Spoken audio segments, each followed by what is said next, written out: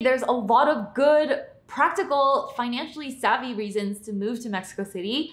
But honestly, it's not only been great for my finances to live here, but it's also been good for my soul. Hey guys, it's your girl Rose. Welcome back to my channel. I am back today with a video. I know I haven't been super consistent about uploading, and I'm not happy about that, and I do intend to get back on track. But in all fairness, I had a pretty good reason. I was in the middle of moving to Mexico City, so your girl was busy. We have a lot to catch up on ever since my last video. So my last video, I posted about my trip to Sequoia National Park in my van, and I've been doing full-time van life in the US since last December, but I actually decided to take a break from van life. I parked my van in Las Vegas on a friend's property for free and decided to head over to Mexico City to feel a little bit more grounded and settled and experience city life for a while. It is such an amazing city. I am actually this close to buying a place here, and I've been really deep into the process of how to buy property here as a foreigner. I'll be doing a detailed breakdown of that in another video. Meanwhile, if you're wondering, why Mexico City, Rose? That's exactly what I want to talk to you about in today's video. Mainly, I was just ready for a new adventure, to start a new chapter of my life, and I was ready to move out of Denver, where I'd been living for the last few years, and just explore something new. But other than just wanting new adventure, being 30-something and single and no kids and just wanting to try something new, I do have a couple of really good practical reasons for why I moved here. So if you've ever thought about moving to another city or foreign country, I hope these reasons will help you also get clear on what things to consider before making such a move. All right, so first and foremost, my number one reason for moving here is low cost of living. I am all about doing what's best for my finances. Not because I'm a money-hungry, greedy bitch, but because to me, there's just nothing more important than freedom, financial freedom. And living in a low cost of living city allows me that freedom. Especially these days with the cost of rents and everything going up like crazy, I think this is super important. It's ironic because when you live in a high cost of living city like New York or San Francisco, yes, it's a lot of fun and you can get really high paying jobs in cities like that. But after paying state and city taxes and all the rent, you're not left with that much. And so I find that in these kinds of cities, people are just working and hustling like sort of on this hamster wheel just to get by. And I really didn't want that for myself. Which is why, even though I did consider moving back to New York City, where I spent most of my 20s and had an amazing time, I really didn't want to go back to paying 10% plus in state and city taxes and paying like $3,000 a month to live in a closet. So just think about it. If you can keep X% more of what you make, you can build wealth that much faster and retire that much faster. And what city you choose to live in is a huge decision that will impact your finances more than probably anything else you can do in your life. Now, Mexico City is low cost of living, but only if you're coming from a country with a stronger currency, like the US or Canada. I understand it's a position of privilege and that for Mexican locals, Mexico City is actually quite expensive if you earn in pesos. But if you earn in dollars, your housing expenses here are gonna be ridiculously low. $500 a month to rent a beautiful apartment in a great neighborhood is totally normal in this city, and you definitely won't find that in any big cosmopolitan city in the US. Which brings me to reason number 2 for wanting to live in Mexico City. I love this place because of all the culture and diversity. It is so cosmopolitan. In terms of things to do, there is no shortage.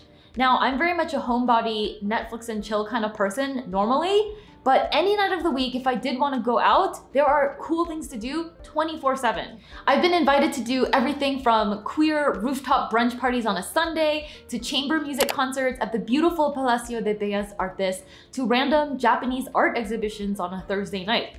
It's amazing. I honestly feel like I'm in a more chilled out, warmer weather, Latin version of New York City. Not to mention, the best Korean barbecue that I've ever been to, I found right here in Mexico City. Turns out Mexico City has a little district called Koreatown, known as Pequeño Seoul or Little Seoul in Spanish.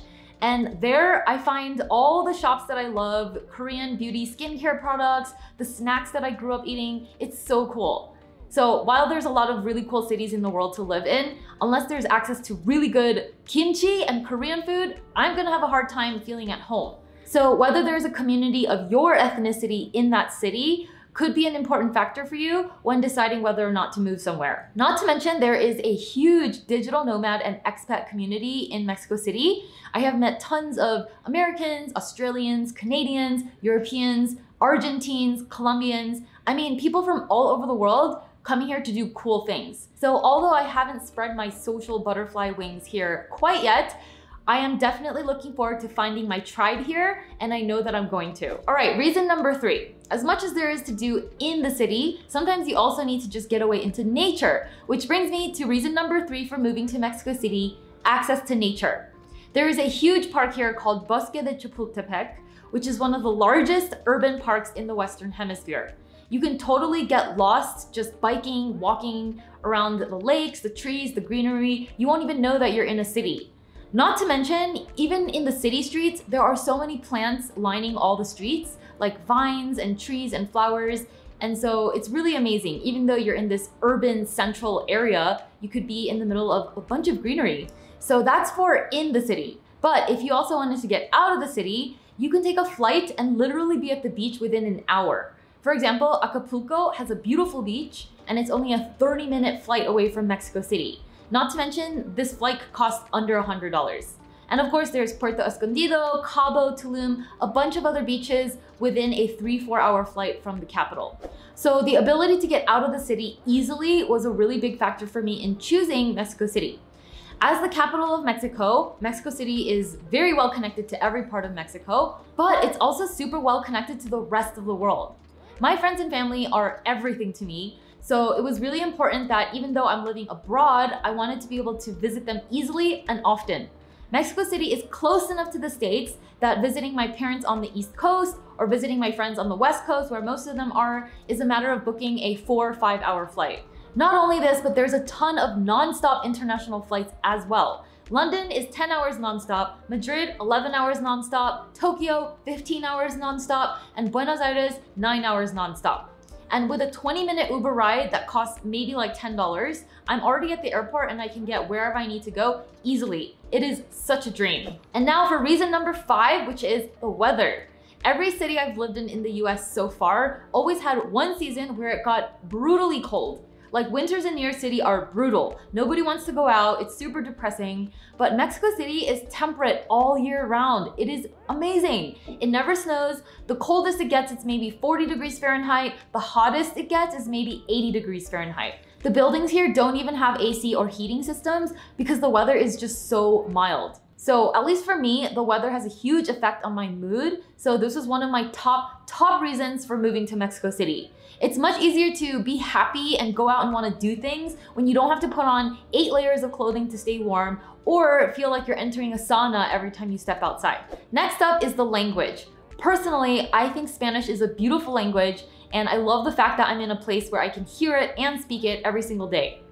Wherever you go, I think it's important to learn at least some basic phrases in the local language. So if you're considering moving abroad somewhere, it's really important, I think, that you're at least a little bit interested in learning their language. That's why I've never considered moving to China, because as much as I love Chinese culture and Chinese food, I really don't have any desire to learn Chinese. It just sounds way too difficult. But Spanish shares pretty much the same alphabet as English, so you could get fluent in a reasonable amount of time if you make the effort. At this point, I've been working on my Spanish on and off since I was 18, when I started backpacking in Latin America and in Spanish-speaking countries, so I am pretty fluent by now, and that really helps a lot to feel even more at home in Mexico City. Although enough people here speak English that you could totally get around not speaking Spanish, but I really do think that it adds another layer to your experience if you speak the local language. Something else I love about Mexico City is that you don't need a car. The neighborhood that I live in has shops, markets, restaurants, bars, hair salons, pet stores, everything you could need within walking distance. The only time I don't mind driving is when I'm doing a road trip in my camper van somewhere fun. Otherwise, leaving a car in and out of traffic and trying to find parking in a city is not my idea of fun. Not to mention, having a car is a huge added monthly expense that personally just wasn't worth it for me, considering that I don't drive that often. Now, not all of Mexico City is walkable. There's just certain hotspots like Condesa, Polanco, and Roma that are really geared for people who don't own cars. Those are very walkable areas. Plus, Uber rides are super cheap here, so if I did need to go somewhere, I can take an Uber ride to almost anywhere in the city, which is most likely gonna cost anywhere from $2 to $10. I don't remember the last time I paid more than $10 for an Uber ride, so that goes back to the low cost of living that I talked about earlier. Last but not least, my dog Jupiter loves it here. I am amazed by how dog friendly some of the neighborhoods in this city are. I take him to all the cafes and restaurants. Sometimes I sit him right on the bench next to me and no one ever says anything. So a lot of shops and restaurants will actually even put bowls of water outside on the street for dogs. And the cafe that I go to almost daily actually has items on the menu just for dogs, like a bowl of cooked beef or chicken, and I often treat Jupiter to that as well. There's also a lot of green areas and parks just for dogs that are so amazing for walking and playing with your dog. So it's become part of my daily routine to take Jupiter to the dog park every afternoon to play with other dogs and play fetch. And I can tell he's really, really happy here. If you're single like me and you don't have kids, your pets are your family. So for me, this was a huge consideration in moving to Mexico City. Literally one of the most dog-friendly cities I've ever been to. So as you can see, there's a lot of good, practical, financially savvy reasons to move to Mexico City. But honestly, it's not only been great for my finances to live here, but it's also been good for my soul. As cheesy as it sounds, I just feel a lot of good vibes here. And honestly, that's probably the most important thing to consider when choosing a place to live. Like, how does it make you feel to be in that city? Is your soul telling you that there's something for you here? Maybe it's an intuition about the person you're gonna become if you live here, or of someone special you're gonna meet in the city. And these are the vibes that I'm getting from Mexico City, and I'm just super excited for this new adventure. Speaking of which, my next adventure is buying a home here. I am this close to finding my dream apartment, and I'm learning a ton about the process of buying property here as a foreigner. So if that's something you'd be interested in, be sure to subscribe and come along for the ride. For those of you who have been following me for a while, I love you so much. I just wanted to keep you updated on what kind of content you can expect from me going forwards on this channel. I will of course be posting my usual videos of money and investing. There's a lot going on in the economy these days, and I have a lot to say about that. So you can expect the usual content there. But I also want to start posting vlogs about my life, splitting my time between Mexico City and van life in the US. I'm starting a new chapter of my life, basically just experimenting with what it looks like to live life on my terms, doing whatever the hell I want and not what people expect of me. Plus, I'm ready to start experimenting with a little more creative type of content, so I really hope you'll be interested in those videos. Maybe I'll start a different channel for that, but for now, I'll just be posting those on this channel. And last but not least, I will be posting videos with tips and inspiration on how to achieve financial freedom and build a life on your terms, not anyone else's, yours. All right, so I'm back to my weekly uploading schedule. Next week, I'll be posting a video about how to buy a property in Mexico as a foreigner. I'll be breaking it all down step by step, so hit the notification bell so you don't miss that video. Thank you so much for watching. I appreciate you so much. I'll see you next week, same time, same place. Bye.